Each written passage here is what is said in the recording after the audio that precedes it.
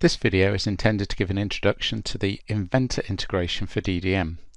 It will cover creating a part record, adding it to an assembly, creating a drawing, and then releasing the drawing and assembly. Then finally it will cover making a change to the assembly and then up-issuing the changes. So currently we're logged into DDM. We're going to close this window to return to Inventor, where we're in the process of completing a design. Just to complete this, we're going to add a chamfer on each end of this part, 1 millimeter. And now we're ready to save this part back to DDM. So in the Inventor environment, we have a PDM ribbon bar that gives us all of the commands that we need to use to work with DDM and Inventor.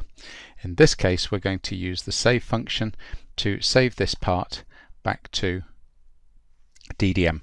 And so when we press on this button, the part properties window opens, allowing us to assign a part number and description to this new item that we've created. If I click on this button, it will open DDM's configurable part numbering system, and I can select from some predefined rules. So in this case, I'm selecting a manufactured component. We'll give the item a description, and you'll see as the part is stored, the number will be assigned. So with the properties filled in, I can click on OK, and at the top here we can see that the part number is now assigned to this new part that we've created in DDM. If we close this window and return to DDM, at the top of my list of recent items is the new wrist pin that we've created. It's at a work in progress state, and if we look at the properties of it, then here we can modify any of the attributes, but we can also see the physical properties of this, including the material, the mass, etc. We've also got an indication of who created it and when it was created. So now that this design is complete, or this component is complete, we're going to assemble it into our piston head assembly. So if I load that into session, then again from the PDM ribbon we're going to select a load subpart, and we'll go back to DDM to find the wrist pin to load into the assembly. Now using standard Inventor constraints, we can put this component into our assembly. And now with the component assembled, we can store our assembly back to DDM. So from the ribbon we'll select to save, and now we've got confirmation down here that our assembly has been stored successfully back to DDM. We'll complete this now by creating a drawing. So we're going to create a new drawing using one of the templates, and we'll put down a base view. For the purposes of this demonstration, I'm not going to annotate this drawing, so we can store it back to DDM again from the PDM ribbon in exactly the same way. We click on Save, and our drawing properties window opens. It's prompting with the same part number as the model that this drawing has been created from. If we need to change that, we can. In this case, I'm going to keep it the same, and the description has also populated from the model. So we can click on OK to create our drawing, and as the drawing is created, you'll see that the drawing title block is automatically populated for me. So let's close these from session, return to DDM, and now we can see that we've got the drawing, the assembly, and the wrist pin component that we made. We can also start to understand the relationships of these items. So if we structure in here, we can see the components that go to make up this assembly. We can also see from the relations if there is an attached drawing, and at the top here we have the drawing, and we can explore the relationships in exactly the same way.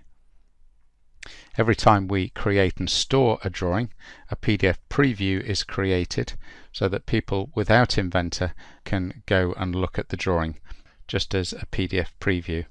In this case we can see that the drawing is watermarked, and this is a configurable option in DDM.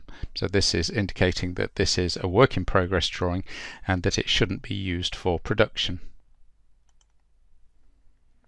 Now that my assembly is complete, I'm going to change the state, so I'm going to release the assembly, and we can do this either from the drawing or the assembly by right clicking and selecting to change the state. Now it's important to expand all so that we can see any other relationships below this top level, and now I can see that the piston head has an associated drawing, but these are currently released. So I only need to select the items that are work in progress, and I'm going to add some comments and notes against this release. So this is first release for production, and we will set the state to released. Click on OK, and we can see that my assembly is now released. So we're now going to make a change to this assembly to see how we reflect those changes through an up issue process. So if I load the assembly into session, and what we're actually going to do is to modify the wrist pin again. So I will open that into its own window. Now one of the important things before making a change is to understand the impact of that change. If I look at the properties of this item, then from the properties, the DDM properties card, I can take a look and see where this is used. So I know in this case this is only used in the parent assembly, so I can go ahead and make the change that I want to make. In this case I'm going to put a hole through the item.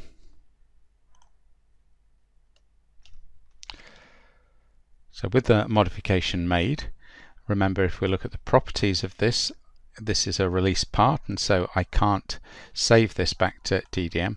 If I try to save back, I get an indication that this is modified, but I'm unable to save it. So in this case I'm going to use the save as function to create a copy of this part. Now if there were related drawings, they would also be pulled into session and updated along with the changes to this item. So we're going to give this a new number.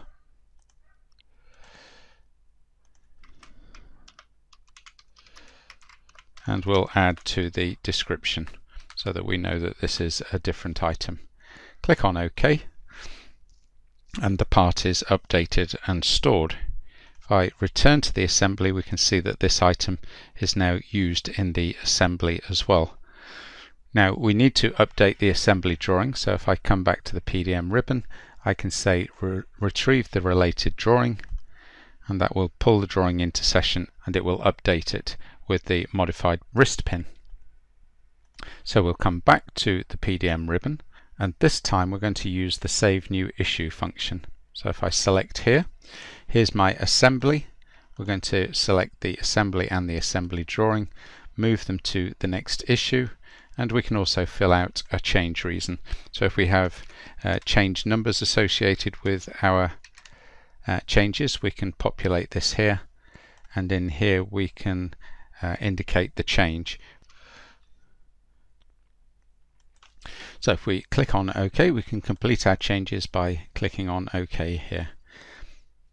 And our drawing will update, and you'll see that our revision history also updates with the changes that we've set against this item. So we've now got the new issue in session. We can close this window, close this window. We'll close the new wrist pin as well, and return to DDM. Now we can see the new issue of the assembly and the new wrist pin component all at a work in progress state, and you'll see that the original issue of the assembly is now marked as under review, giving a clear indication to users that this previously released assembly is being modified.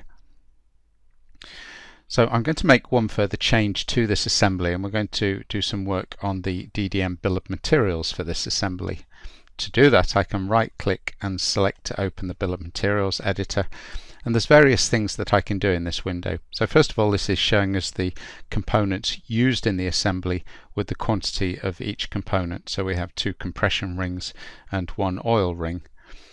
We can, if we like, remove things, because sometimes we may model things that we don't want on our bill of materials, and in this case we can select to hide them we might want to reorder the bill of materials, and we can select to auto number the bill of materials in this way. What I want to do in this case is to add something to the bill of materials that we've not modeled in the Inventor environment. In this case it's going to be a lubricant. So I'm going to minimize this window to go and find the item that I want, and I'm going to use my category browser to look at the adopted lubricants that we already have in the database. So here's a list of various lubricants, and what we've also got against these is we've got a related document, which in this case is the data sheet for this lubricant, so I can check the properties of it. Once I've found the lubricant that I want to use, I can right click copy reference, or I could use a Control-C shortcut, reopen the bill of materials, and Control-V or right click paste the new item into the bill of materials. So we'll add an index number to this. Because this hasn't been modeled in CAD, we don't have a quantity, so we have to add a quantity here, and this is measured in milliliters, so 10 milliliters, and we've got space for notes as well.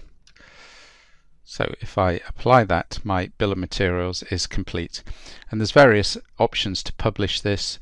We can print it as a report, we can save it out to a CSV file. So I will close this window, and now my changes are complete. If I return to my recent items, what I'm going to do is to release the new issue of the assembly.